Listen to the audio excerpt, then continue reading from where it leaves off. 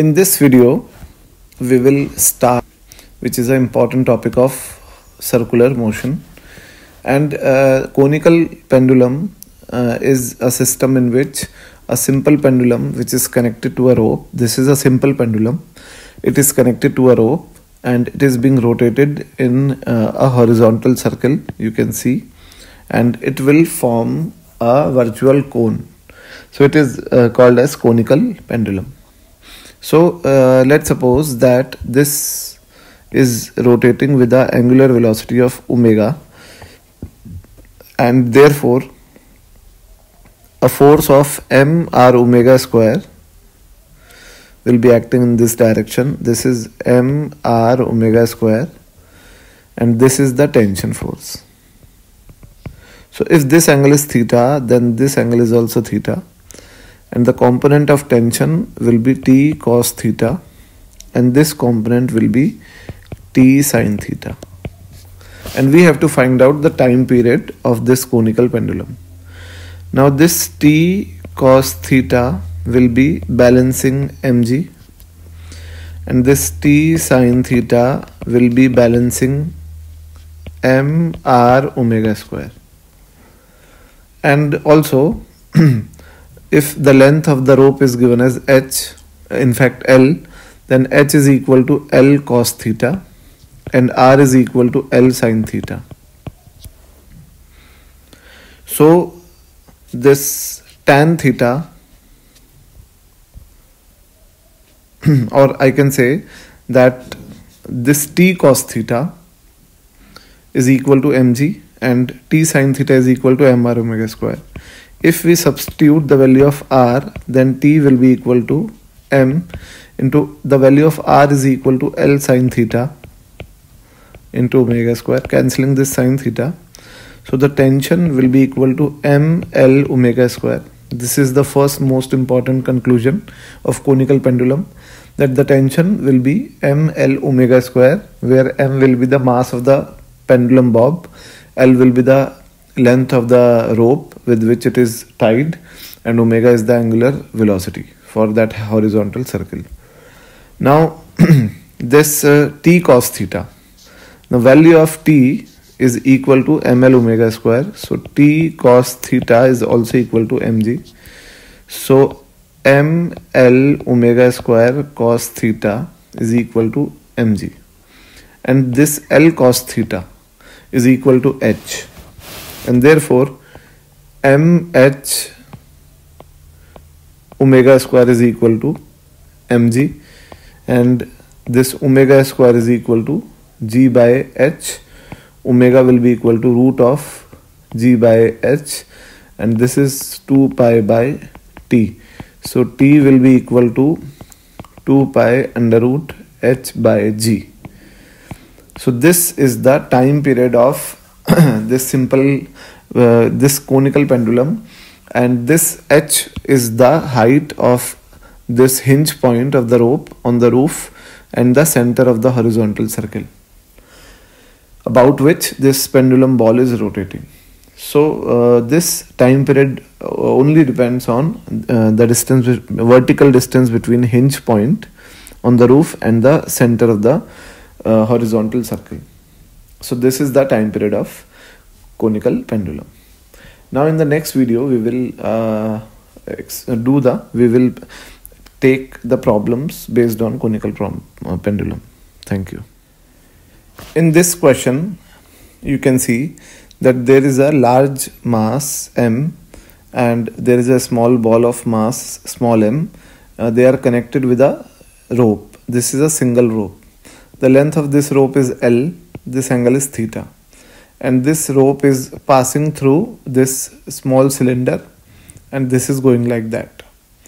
So we need to find out the time period of rotation of this ball of mass m in the horizontal circle, like that.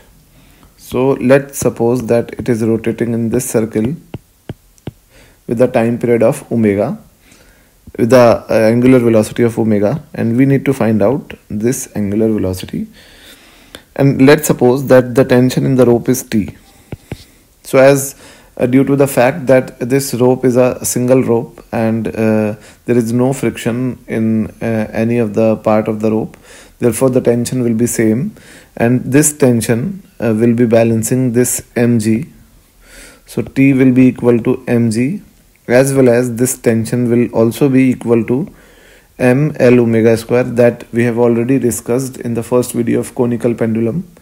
Therefore omega square will be equal to mg upon ml, and omega will be equal to root of mg upon ml, that is equal to 2 pi by t, and t will be equal to 2 pi root of ml by mg. So the correct answer will be option number D. Now we move on the next question. In this question, there is a ball of mass 0.5 kg. It is attached to this string and the maximum tension that string can bear is 324 newtons. The length of the string is 0.5 meters and this ball is being rotated in a horizontal circle like this. Okay, so we have to find out the maximum possible angular velocity of the ball. So we know that this tension T max is equal to 324 newtons, and this tension is also equal to m omega square L. So this 324 is equal to m, which is half, and omega square is omega square, and L is equal to half. So this omega square will be equal to 324 into 4, and omega will be equal to root of 324 into 4, which will be equal to 36. So the maximum angular velocity with which it can be rotated is 36 radians per second. Thank you. In this question, there is a horizontal table. You can see this is a horizontal table, and on this table there is a small hole through which a rope is passing beyond the table. Beyond the table, this rope is going at the downside of the table and over the table, and there is a block of mass m1 which is connected to the rope which is on the table, and this block is rotating in a horizontal circle on this frictionless table, and this length of the rope is L1.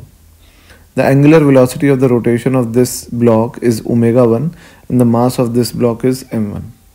Now below the table, this rope is going through the hole, and this rope is being connected to another block of mass m2, which is rotating in a horizontal circle of some radius, and this angular velocity is also equal to omega 2.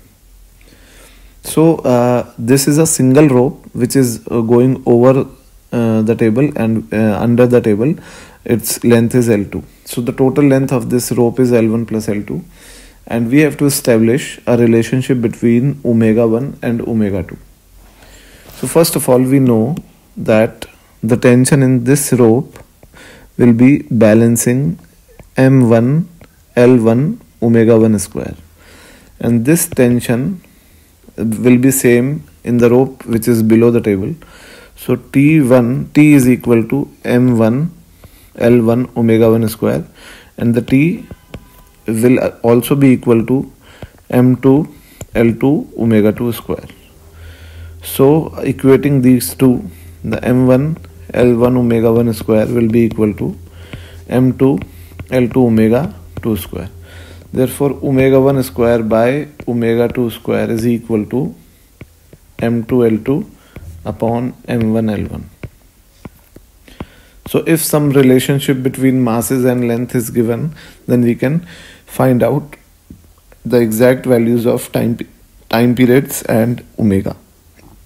So this is the correct relationship between omega 1 and omega 2. Thank you.